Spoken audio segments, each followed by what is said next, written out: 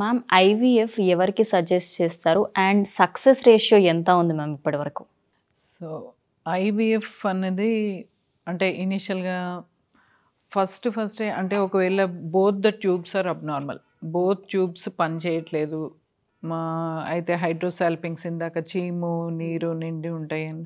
So ఎప్పుడైతే 2 tubes are not working or polycystic ovaries ఉంది, కొందరికి ఎండోమెట్రియోసిస్ అనేది ఉంటుంది. సో అట్లాంటప్పుడు నార్మల్ మెథడ్స్ అంటే స్టిమ్యులేషన్ నార్మల్గా డ్రగ్స్ ఇచ్చినాము, కలిసి ఉండమన్నాం, నెక్స్ట్ స్టెప్ ఐయుఐ చేసినాము, 3-4 సైకిల్స్ అయింది, ఇంకా ప్రెగ్నెన్సీ రాలేదు. అట్లాంటప్పుడు ఇట్లాంటి వాళ్ళందరికీ ఆర్ మేల్స్లో కౌంట్ చాలా తక్కువ ఉంటుంది. మేల్ కౌంట్ తక్కువ ఉన్నప్పుడు సివియర్లీ లో, sometimes it's less than 10 are less than 5, sometimes azoospermia అంటే కౌంట్ నిల్ అని చెప్తారు.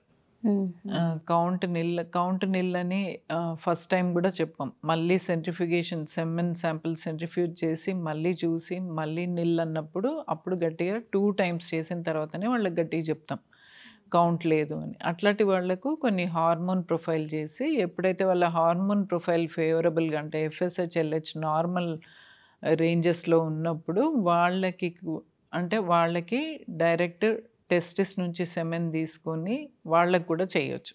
సో అదంతా డిఫరెంట్, మళ్ళీ అది నెక్స్ట్ కమింగ్ వీడియోస్లో డిస్కస్ చేద్దాము. సో ఇట్లాంటి వాళ్ళందరికీ కూడా ఐవీఎఫ్ అనేది సజెస్ట్ చేస్తాం. ఎందుకు? వాళ్ళకి డైరెక్ట్ ఫర్టిలైజేషన్ అనేది మాన్యువల్గా ల్యాబ్లోనే చేస్తాం కాబట్టి డైరెక్ట్గా మాన్యువల్గా అంటే ఎగ్స్ అండ్ స్పర్మ్స్ని ఒక్క దగ్గరే ఉంచడం జరుగుతుంది ఐవీఎఫ్లో. అవి 48 అవర్స్ తర్వాత దాని ఫర్టిలైజేషన్ ఎలా అయింది అన్నది చూస్తారు. ఇంక్యుబేటర్లో పెట్టి ఎట్లా అయింది ఫర్టిలైజేషన్ అన్నది చూస్తాం. ఓకే డాక్టర్, ఐవీఎఫ్ అంటారు, ఇక్సీ అని కూడా అంటారు. అంటే ఈ రెండిటికి మధ్యలో తేడా ఏమైనా ఉందా? ఇవి రెండు ఒకటేనా అసలు? యా, ఇక్సీ అంటే ఇంట్రాసైటోప్లాస్మిక్ స్పర్మ్ ఇంజెక్షన్. ఇంట్రాసైటోప్లాస్మిక్ అంటే ఒక ఎగ్ అనేది ఇట్లా రౌండ్గా ఉంటుంది, దాని లోపల ఉన్న మెటీరియల్ని సైటోప్లాజం అంటాం. సో ఎగ్ కవరింగ్ని ఇంజెక్ట్ చేసి స్పర్మ్ని ఇంట్రడ్యూస్ చేస్తారు. అది దేంతోటి? ఒక ఇక్సీ మెషిన్ అని ఇంత వెడల్పుగా ఉంటుంది. లెఫ్ట్ సైడ్ ఒక సన్నటి నీడిల్తో ఎగ్ని మ్యానిపులేట్ చేసుకుంటూ రైట్ సైడ్ స్పర్మ్ని మ్యానిపులేట్ చేసి రెండింటిని మాన్యువల్గా ఇంజెక్ట్ చేస్తారు ఎంబ్రియాలజిస్ట్.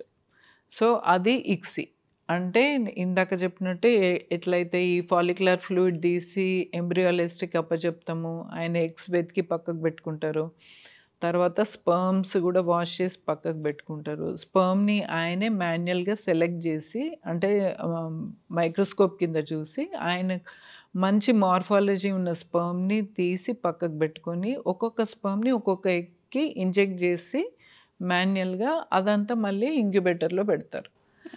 ఐవీఎఫ్లోనేమో న్యాచురల్గా కానీ అని ఒక చిన్న డిష్లో స్పర్మ్, వాష్డ్ సెమెన్ ప్లస్ ఊసైడ్స్ రెండు కలిపి నేచర్కి వదిలేసినట్టు ఐవీఎఫ్.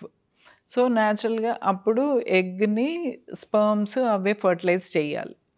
సో ఈ మధ్యకాలంలో అంటే చాలా టెక్నాలజీ పెరిగింది, ఇక్సిమేషన్స్ మంచివి వచ్చినాయి, మల్టిపుల్ మ్యాగ్నిఫికేషన్ 400 టైమ్స్ మ్యాగ్నిఫికేషన్లో చూస్తారు స్పర్మ్స్ని ఎగ్స్ని. సో ఇదంతా బాగుంది కాబట్టి ఎక్కువ శాతం మన దగ్గర అయితే అన్ని ఇక్సీనే చేస్తున్నాం. So ICSI is also IVF, కానీ ఐవీఎఫ్ ఈజ్ నాట్ ఇక్సీ అట్లా. సో డాక్టర్, ఫ్రోజన్ ఎంబ్రియోస్కి ఫ్రెష్ ఎంబ్రియోస్కి తేడా ఏంటి? రెండిట్లో ఏది better doctor? Okay, fresh embryos అంటే ఇప్పుడు స్టిమ్యులేషన్ చేసినాం, ఎగ్స్ తీసుకున్నాం, దాన్ని ఎంబ్రియోస్ తయారు చేసినాం, థర్డ్ డే ఆఫ్టర్ 3 days అంటే మనకు రిపోర్ట్ ఇస్తారు ఎంబ్రియాలజిస్ట్, ఎన్ని ఎంబ్రియోస్ వచ్చినాయి, ఎన్ని ఎంబ్రియోస్ ఏ గ్రేడ్ అంటే ఫస్ట్ క్లాస్ ఎంబ్రియోస్ ఎన్ని ఉన్నాయి, సెకండ్ క్లాస్ ఎంబ్రియోస్ అట్లా ఏ గ్రేడ్ బి గ్రేడ్ అంటాం. సో ఎంబ్రియోస్ దాన్ని రికార్డ్ అంతా చెప్తారు. కానీ ఒకప్పుడు మేము ఫస్ట్ స్టార్ట్ చేసినప్పుడు అన్ని ఎంబ్రియోస్ అన్ని ఐవీఎఫ్ సైకిల్స్ వర్ ఫ్రెష్ ఎంబ్రియోస్. ఫ్రెష్ ఎంబ్రియోస్ ఇమీడియట్గా ఇందులో పెట్టేసేది, ఈ ఎండోమెట్రియం యూట్రస్ వూంబ్లో పెట్టేసేది. కాకపోతే ఇప్పుడు ఎప్పుడైతే ఫ్రీజింగ్ టెక్నిక్స్ మంచిగా వచ్చినాయో, ఫ్రీజింగ్ విట్రిఫికేషన్ అంటున్నాము. విట్రిఫికేషన్ వచ్చి కూడా 10 ఇయర్స్ అయినట్టుంది. సో, అంతకుముందు ఫ్రీజింగ్ టెక్నిక్ చాలా టఫ్ ఉండేది. ఒక 10 ఎంబ్రియోస్ ఫ్రీజ్ చేస్తే ఒక 5 రికవర్ అవ్వడానికి కష్టమయ్యేది. ఇప్పుడు ఎన్ని ఎంబ్రియోస్ ఫ్రీజ్ చేస్తే 100% రికవరీ ఉంటుంది ఎంబ్రియోస్. సో, అందుకనే ఫ్రోజన్ ఎంబ్రియోస్ ఈ మధ్య కాలం ఎక్కువ ప్రిఫర్ చేస్తున్నాం. ఎందుకు? Not that all embryos are మంచి రికవర్ అవుతున్నాయని కాదు. సో, ఫ్రెష్ సైకిల్‌లో మేమిచ్చే ఇంజెక్షన్స్ తోటి హార్మోన్ లెవెల్స్ చాలా ఎక్కువైపోతున్నాయి బాడీలో. ప్రొజెస్ట్రాన్ హార్మోన్ ఎక్కువైపోతుంది. అట్లా అయినప్పుడు బై ద టైమ్ మేము ఎంబ్రియోస్ పెట్టినప్పుడు అది మ్యాచ్ అవ్వట్లే. హార్మోన్ ఇంబాలెన్స్ ఎక్కువ అనిపిస్తుంది. సో, ఫ్రెష్ ఎంబ్రియోస్ వీలైనంత వరకు పెట్టట్లేదు. సో, ఈ ఇంజెక్షన్స్ ఇన్‌ఫ్లుయెన్స్ ఉంటుంది కాబట్టి అవన్నీ వాష్ అవుట్ అయిపోవాల బాడీ నుంచి అని చెప్పి ఈ ఇంజెక్షన్స్ ఇచ్చి ఎంబ్రియోస్ తయారు చేసి ఫ్రీజ్ చేసి పెట్టుకోవడమే ఇప్పుడు. అవి పక్కకు పెట్టి మళ్ళీ ఈ అమ్మాయికి ఎప్పుడైతే పీరియడ్ వస్తుందో వచ్చిన తర్వాత సెకండ్, థర్డ్ డే నుంచి తనకు టాబ్లెట్స్ ఇస్తుంటాము. ఈ ఎండోమెట్రియం అన్నది డెవలప్ చేయడానికి ఆ టాబ్లెట్స్ ఇస్తాం. Oestrogen tablets. ఒక 10-11 డేస్ ఇచ్చిన తర్వాత తనకు ఎప్పుడైతే థిక్నెస్ సరిగ్గా వస్తుందో more than 8 mm and around 8 to 10 mm 11 mm ఉన్నప్పుడు ఆ ఎంబ్రియోస్ని తిరిగి లోపల పెట్టడం అవుతుంది. సో, అప్పుడు సక్సెస్ రేట్ ఎక్కువ ఉంటుంది. డాక్టర్, ఎలాగో సక్సెస్ రేట్ గురించి వచ్చింది టాపిక్ కాబట్టి ఎన్నో సంవత్సరాల నుంచి ఫీల్డ్లో ఉన్నారు కదా.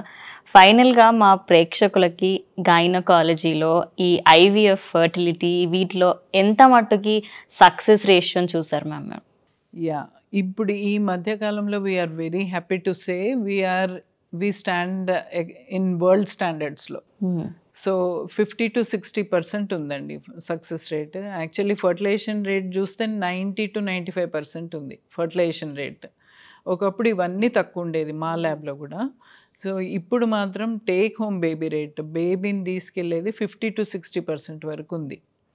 So, that way I think అంటే ఐవీఎఫ్ కొంచెం ఖర్చు ఎక్కువైనా కానీ బాగా డిలే చేసుకోకపోవడం బెటర్. అంటే number of cycles, number of visits, years అన్నీ గడిచి కెరియర్ స్పాయిల్ చేసుకొని ఇదంతా ఇన్ని రకాల ఖర్చు పెట్టే బదులు అంటే అవసరం ఉన్న వాళ్ళకి ఎప్పుడైతే డాక్టర్స్ సజెస్ట్ చేస్తారో కొంచెం కావాలంటే మళ్ళీ ఆలోచించి తొందరగా వెళ్ళడమే మేబీ అది ఎకనామికల్ అవుతుందేమో అనిపిస్తుంది.